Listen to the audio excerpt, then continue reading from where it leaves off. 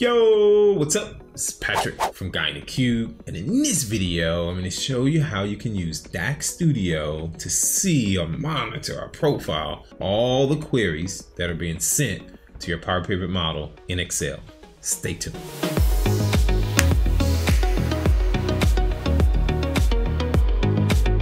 If you're finding this for the very first time, be sure to hit that subscribe button to stay up to date on all the video from both Adam and myself. All right, so monitoring Excel, I thought you did Power BI. Look, man, data is data, right? There's data models in Excel, there's data models in Power BI, and somebody asked us on the live stream, they were like, hey, how do I see the queries that's coming through, that's being sent to my Power Pivot model in Excel? And I was like, use DAX Studio.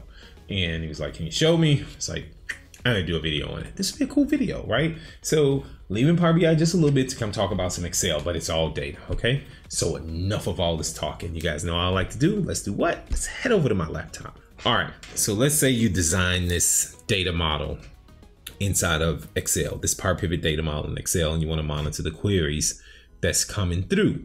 Well, all you need to do is click on add-ins in the ribbon and click on DAX Studio. Wait, Patrick, I don't see that add-in. So when you walk through the install for DAX Studio, there's an option that says Excel add-in. You gotta be sure you check it when you do the install. Just fire it back up and get it, run through the installer, and I guarantee you, when you close Excel and open it back up, that add-in should be there, okay? And you should be running the latest version of DAX Studio. I think it's like 2.12.2. You know, get that version, okay? All right, back to my laptop. So once you have that, once that appears in your add-ins, right, you'll see the icon for DAX Studio. Go ahead and click it. Once you click it, the magic's gonna happen. DAX Studio is gonna open up, and it's gonna automatically select Power Pivot model, and you'll see the name of that workbook. Go ahead and click connect. When you click connect, right, you'll see establish connection. You'll see your model here, and you're ready to go. All you need to do is in the ribbon, make sure you choose home and click all queries. When you click all queries, you click on the output tab if it's not already selected, and you'll see where it says query trace started. Okay, now you're ready to go. Click on all queries, click the new tab for all queries, and it's blank. Go back to your Power Pivot model, go back to Excel, and if you have a slicer on the page, right, all you need to do is click it. So let's do this first. Let's go ahead and snap this to one side, choose DAX Studio so we can watch all the magic happen, okay?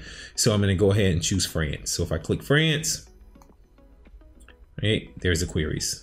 Right? That's one way. But Patrick, what if I don't have a slicer? Don't worry, right? Click on one of the elements. If you don't have a slicer on your page, click on one of the elements, open up the pivot chart fields, look at the bottom, you'll see where it says deferred layout. Go ahead and check that box. Come on. And then you'll see this update button. Go ahead and click update. So you'll see I have 1, 2, 3, 4, 5 queries. If I click update, come on, you'll see the 6th query come through, right? There's another query. So you can do that for each element if you're looking at a particular element, all right? Once you have everything you want, you can pause the trace, you can stop the trace, okay? You can clear everything out. If I click that, it'll clear everything out. If I click on this one, right, it'll export the trace details out. If I want to use a filter, I can just click this, some new boxes will appear. I can choose the type of query I want. If I want to filter by duration, maybe I'm only interested in queries that are greater than 3 seconds. If I go ahead and put that in, right, you can see it's only showing me queries that are greater than 3 seconds. I can choose users. I can do lots of different things here. I can sort this. Maybe I want to see which one is the slowest query. I can just click this and it sorts it out. If I double click here, yeah, you may not be familiar with this language. It's called MDX, multi-dimensional expressions.